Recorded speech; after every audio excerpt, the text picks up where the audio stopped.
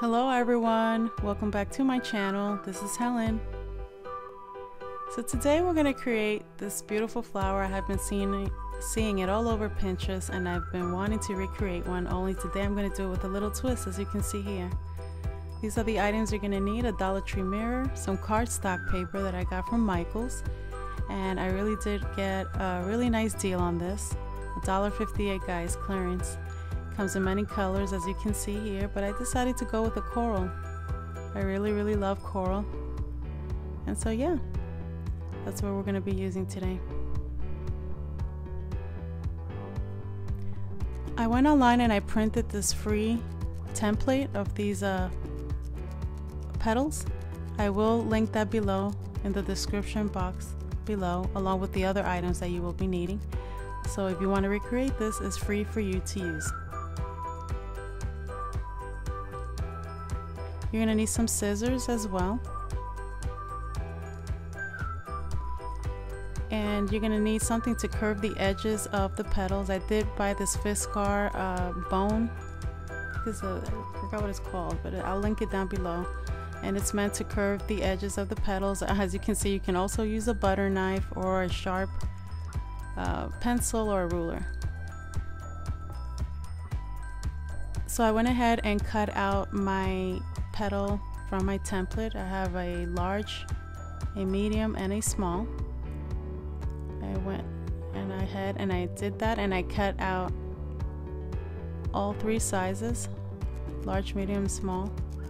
After you cut it out, you want to go ahead and create a slit right there in the middle for each petal. I would say an inch, or maybe a little more, a little over an inch, just like that. You're going to need 8 of the large, the medium, and the small. So 8 for each size of the petal. And here we're going to curve the edges. Sometimes I'll do it like this, but you can go ahead and use this tool or the butter knife or anything else just to kind of curve the edges like you see here.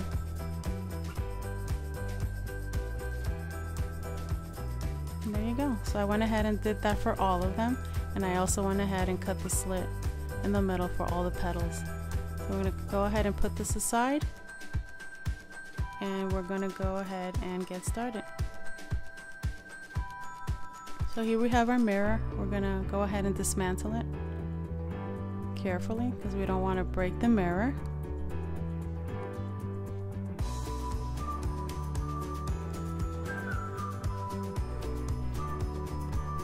We're going to hold on to that back piece. This is going to be our base. It's going to hold our mirror and our flower together, and you can see the little latch it has in the back. This is where we're going to use to hang it. We're going to remove our mirror just like that. Okay. So now we are going to grab our first petal. I'm just kind of curving it in a little bit more with my hands there. We're going to flip it around, and that's how we're going to glue it. So like you just saw here, we're going to flip it around. We're not going to do that all the way. We're just going to slightly bend it in and hot glue it, just like I'm showing you here. So just like that, just slightly in, and you just please be careful not to burn yourself, guys. I burned myself quite a few times. So we're going to go ahead and do that. And continue to do that for all of our petals.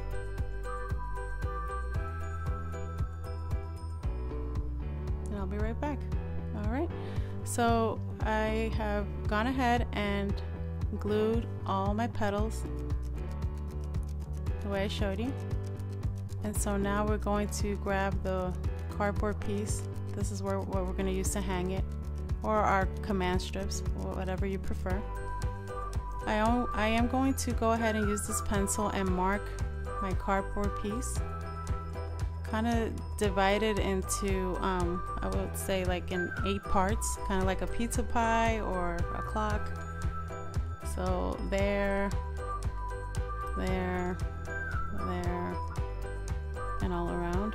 So 1, 2, 3, 4, 5, 6, 7, 8 parts. That's going to be our starting point. We're going to grab our first petal, and we want to glue it almost towards the edge of our cardboard.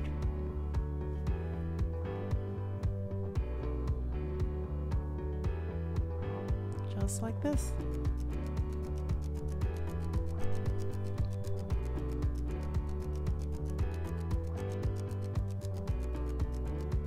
I'm going to go ahead and glue this one. You're going to line that slit along with the little mark.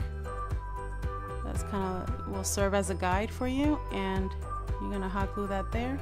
I'm going to continue all the way around, and I'll be right back.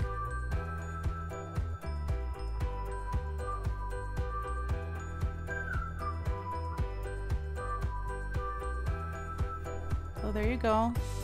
Our first row is done. Now we're going to go ahead and go on to our second row with our middle rose petal there. And we want to hot glue them in between the first two, just like I'm showing you here. You want to go ahead and glue that down, like I said, in between the first two large petals. And we're going to do that all the way around. So there you have it. That's our second row. And now we're going to move on to our last row. So again, you want to do the same thing. You want to apply hot glue. You want to glue it down in between the two medium petals, just like this.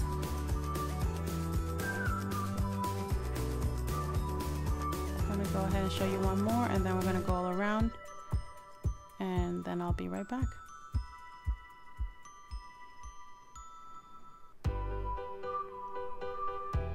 And there you have it. Looks so pretty already. And so now we are going to go ahead and apply our mirror. Now for video purposes, I went ahead and used hot glue, but if this is going to be something more permanent for you guys, you can go ahead and use the E6000.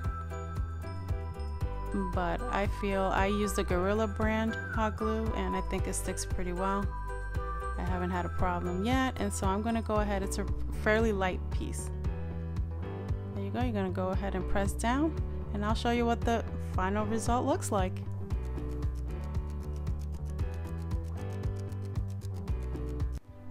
And there you go, guys. I absolutely love it. I think it turned out so beautiful. I can see this in a foyer, in a girl's room, above a vanity. You can bling it out. You can change out the colors of the cardboard, cardstock rather, paper. I just think it's so beautiful. I hope that you do too. I hope you recreate it, and I'll see you next time. Please don't forget to comment, like, give me a thumbs up, and subscribe, and share. Bye guys.